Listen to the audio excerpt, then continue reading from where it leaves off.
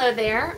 One question that I get pretty frequently that I thought that I'd address today is the question about how do you make time for writing, especially since people find out that I'm a 16-year-old girl. I'm in my senior year of high school, so obviously I have a lot of stuff on my plate. So how do I find time to write, and how do I find to write books and to travel and to speak and all the different things that I do? And a lot of people ask me, do you not have a social life, or do you not have time for schoolwork? I don't know what it is about me that makes people think that I don't have a social life. Maybe I'm more awkward than I realized I am, or maybe it's because I'm a homeschooler, I don't know. But yeah, I do have a social life, I do have friends, and I do have schoolwork. Like I said, I'm in my senior year of high school. But I've found time to be able to do all three things, to be able to work, to be able to do school, and to be able to hang out with my friends and family. And it's not easy, but it's doable. The number one thing you have to learn how to do is you have to learn how to prioritize. My mom and dad are always very firm with me. School comes first. You can't write books, you can't travel, you can't do anything unless you're doing well in school, unless you're passing all your subjects and you're getting things done on time. And so that's my biggest priority right now, at least until I'm finished with high school in the spring, is to be doing school.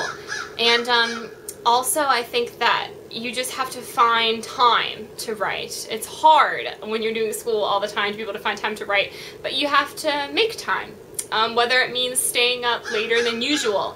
And a lot of times I do my writing in the evenings after the whole day is through and everyone's gone to bed. Or I wake up early in the mornings and do it.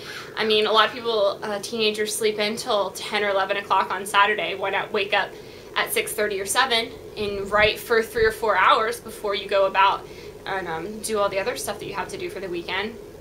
And a big thing I think is don't sacrifice your social life in order to write. I mean, unless you idolize writing and you hold it above everything else, you're just going to end up hating yourself and hating having to stay home and work on your book or whatever when all your friends are out having fun. If you are a teenager, you need to have time to act like a teenager, to be like a teenager. And you do want to make time for your friends and for your family and to enjoy life and to have fun. And writing should always be something that's enjoyable and something that you can do in your downtime, something I do in my downtime. So you want to make sure you prioritize, you want to make sure you get all your schoolwork done. You can write in the evenings, you can write early in the morning, whatever it takes, but you want to make sure that you have your priorities straight and that you're having a good time, that you're enjoying life and enjoying these years of your life.